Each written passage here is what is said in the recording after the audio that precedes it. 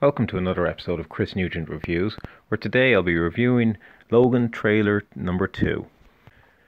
Now, this was listed on my most anticipated films of 2017, and this trailer just ups that ante again. I'm very looking forward to this film. Roll on March. My first thoughts of the trailer are that this trailer appears to be less focused on death and finality. It's like they're traveling to get something or get to someone, and that itself gives the mystery of, are they going to get there? We get to see more of what's going to happen, but not being told what's going to happen. It's nice that we're given just enough to pique our interest, but not to actually spoil anything and let us know what's actually happening. Now, I'm not a huge comic book fan, so I don't know the backstory to this film. But what I would like to have answered by the film is why Logan has aged.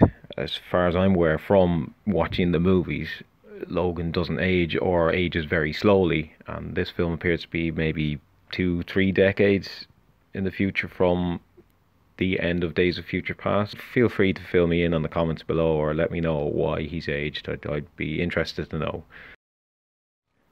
It's nice to see the product placement making an appearance. Now that I think about it, I wouldn't mind a bowl of cornflakes. I like the way in the opening scene we just about to get to see X-23 use the claws and then stopped by Logan.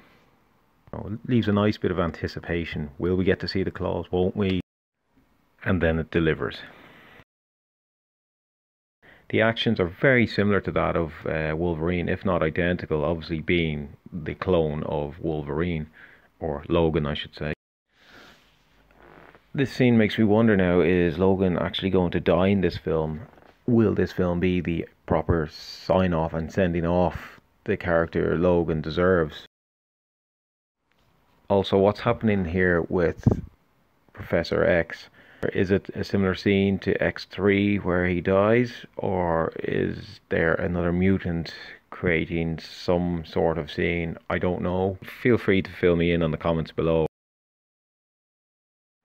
So in summary, I think the trailer has built on what the first trailer established. It doesn't give away too much, but gives you enough just to pique your interest and build your anticipation for the film. It's stylistically gritty, great backing track, and just enough to whet the appetite. I'm looking forward to this film. Please don't suck. So as always, thanks for taking the time to watch my video, and if you want to keep up to date or see more, click below to subscribe. Thanks.